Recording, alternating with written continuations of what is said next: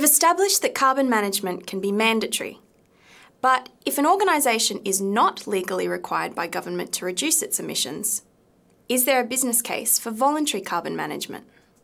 Aside from compliance reasons, there are many other important drivers as to why an organisation should engage in carbon management. These include rising energy costs, brand reputation, energy security risk, anticipated government regulations, and investor, staff and customer expectations. In response to these drivers, there is a growing trend in organisations measuring, reporting and reducing their emissions voluntarily because there are multiple benefits above and beyond compliance.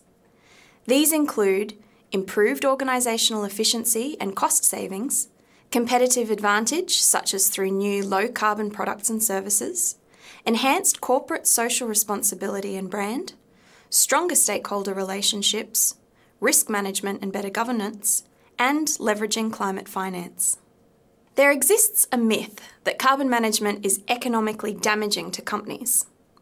Most carbon abatement projects do require financial investment, but just like buying shares or a house, investing money in these projects is often financially beneficial. Importantly, many companies around the world and in all sectors of the economy are reducing emissions while achieving significant savings and improved efficiency through areas such as energy and waste reduction and lower fuel use. Take the Dow Chemical Company, for instance.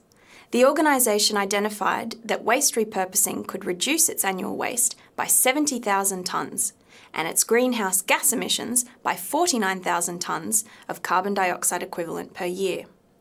These reductions translate into cost savings of $15 million per year. From an ethical perspective, carbon management is important to corporate social responsibility, or CSR. CSR is the responsibility of an organisation for the impacts of its decisions and activities on society and the environment.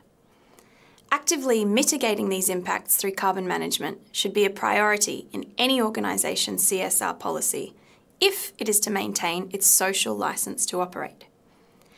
By demonstrating a commitment to carbon management and CSR, an organisation can also enhance its brand, public image, and therefore marketability. Carbon offsets are commonly used by organisations for this purpose.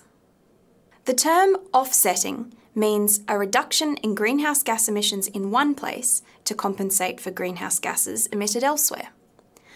Offsets come from a range of projects such as tree planting and wind farms. Importantly, one offset is equal to 1 tonne of carbon dioxide equivalent sequestered or avoided. For example, let's say a farm undertakes a reforestation project that draws down 500 tonnes of carbon dioxide from the atmosphere per year. This would generate 500 carbon offsets each year. The farm then sells these to a paper manufacturer at an agreed price, allowing the paper manufacturer to offset its emissions for that year by 500 tonnes of carbon dioxide equivalent. The paper manufacturer may choose to go further and become carbon neutral, meaning the company releases net zero emissions into the atmosphere by reducing emissions and buying offsets for those that can't. Internally, a commitment to carbon management can help an organisation attract and retain staff through improved job satisfaction. This is particularly true of the emerging workforce. The 2015 Cone Millennial CSR study found that over 80% of 13 to 24-year-olds consider CSR an important factor when deciding where to work. Externally, customers and investors also increasingly expect companies to disclose their carbon management performance. Walmart, for example, requested greenhouse gas emissions data from 100,000 suppliers in 2009. Another benefit of carbon management is risk management. In terms of regulatory risk, most organisations are likely to face carbon-constraining regulation in the future. Early action can reduce the financial burden of future compliance. Furthermore, the improved resource efficiency achieved through carbon management helps buffer organisations from energy and commodity price volatility.